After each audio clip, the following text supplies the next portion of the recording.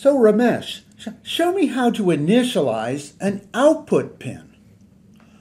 So we got a sense of how the GPIO pins work. We said there are 60 pins, and now we're going to see how to initialize. We call this a setup. And what pin did you say? Oh, I don't know. Let's try PB1. Okay, and output pin PB1. Yeah, make it an output. Let's make it an output. Oh, which for us, it's going to be an LED. Ooh, yes. Right? So this is our microcontroller.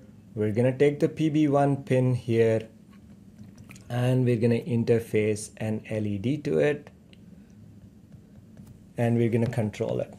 So the registers, the device registers we need are called the pin CM, which is CM stands for control management pin, and the other register is our DOE pin. So we're going to use registers, these two registers, in the setup of a port pin, a pin on a port. So here's what the pin CM looks like. Ooh. So these are the fields in this pin CM. Like most registers, this register, there's going to be 32 bits in it. And by the way, there are 60 such registers, one per GPIO pin. 60 pins, 60 registers. 60 registers. Perfect. So this 32-bit register is interpreted where we're only looking at the fields of importance to us. For right now, it's bit 7 has a significance, and bits 6 we don't care for now, 5 through 0 we care about. So these pins, these bits and these bits, this bit have to be set a certain value for output. So let's take a look at what that means. So if I'm working with PB1,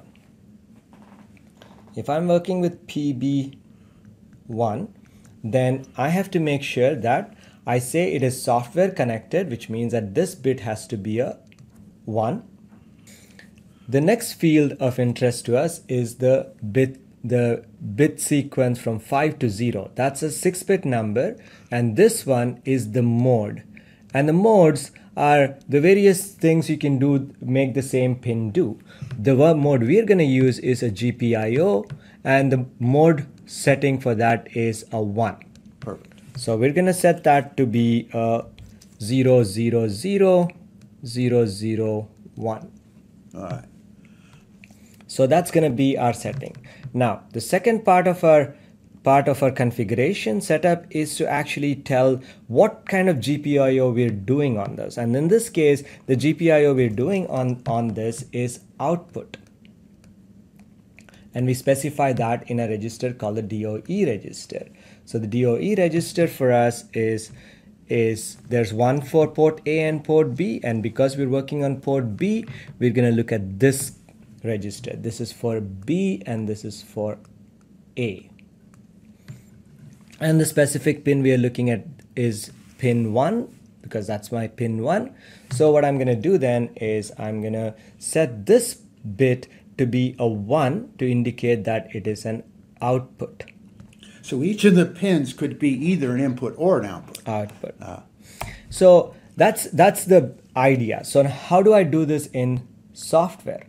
Now, if I'm writing assembly software, I'm going to have to do it in a friendly way. And so the way I'm going to set my output is, first, we know that there are these registers that need to be manipulated. And by the way, this register has a name. It's called the IO mux PB1.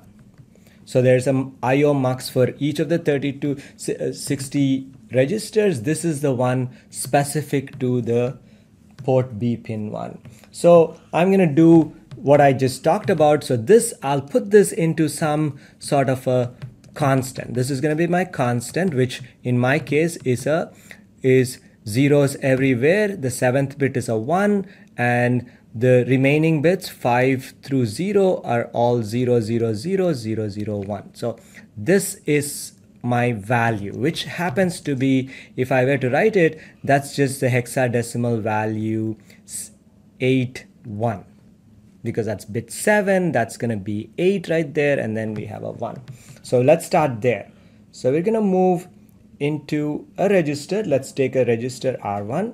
We're going to move this value, which is 0x81. We want to write this to this register, and we're going to write it simply by storing to that register, which means we're going to do an LDR R0 equals IO mux PB1. This instruction into R0 brings the address that corresponds to this. This is a device address. There's an address for it. That address comes in here. Now that we have an address, we're going to store into that address the value we have by using the addressing mode, which allows us to write to that particular location. Our second part is going to involve doing our writing to our device register, which is the DOE register. This is the DOE register. So the DOE register, we're going to be a little more careful about it because there are many pins on that particular port, and we don't want to mess with any pin that we don't want to. So we're going to do this step in a friendly way. That is, we're only going to touch the pin we want and bit we want and not touch the others. So now we're going to do the same idea again. So first thing I'm going to do is I'm going to load into some register. Let's take a register to be R0 again, and I'm going to load the GPIO, and this is the name for this particular register. This register here is the one I'm looking at, and so I'm going to write that GPIO B, that's port B, DOE, which has bits 31 through 0. So I say 31 through 0. I get that into a register. So right now, as a result of this, R0 is going to get the value, which is this address right here, which is 0x400A32C0. Now I'm going to get its current value, which is into R1. I'll get its current value. Now I want to update it. So the mask I'm trying to create is just a 1 here. So that's just a 0x02 because that's bit 1 has a 1 in it. So I'm going to move into some register. Let's move into some register R2. The number pound R2, the pound 0x02. Now I don't want to write it because that will destroy all these other pins. So I'm going to OR these two, or the current value, which is here in R1, with the new value I want it to be. So I'm going to do an R1, R1, R2. And this is the step that actually makes it friendly. And so once I do that, then I can store back to the register which R1 has the value I want, and I'm going to write it back to R0. So this reading it, changing, and then storing it back is the way to do friendly. Make it friendly, because what we did is we did not interfere with the state of these other bits which might have other IO pins on them. Oh, sweet.